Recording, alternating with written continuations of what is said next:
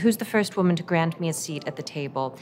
And I'm a little worried that I don't have the right personality for that question because I just always sat at every table. I just sat down.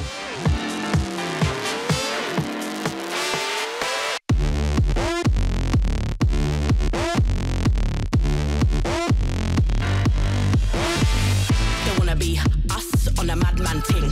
Don't care whatever Batman bring, make a boss. I'm Afro-Latina.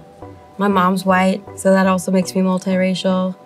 And I'm queer. And I don't know if we've seen a multiracial Afro-Latina queer performance yet. When young women see me either in front of the camera or know I'm behind the camera, I hope that they learn it's never too late to pivot in your career. I spent almost 20 years as an actress before I started directing. I feel that women are heroes.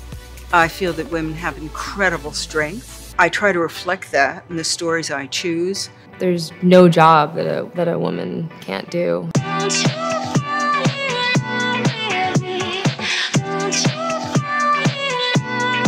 Our line of work is a collaborative effort. No one can do it alone, right? And so, yes, I think Hollywood is trying to address all of it, and I think we are all coming together to address it together, like the Everything Bagel! We're only as rich as we are diverse. It's so exciting.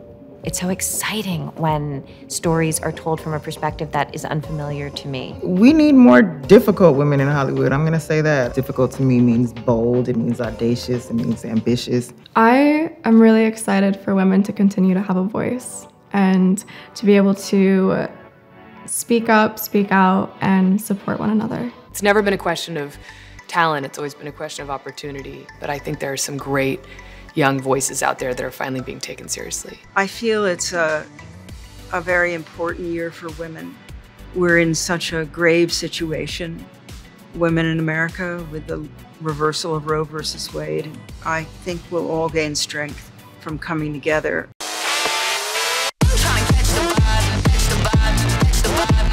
Because quite frankly, when we're in the rooms, we get shit done.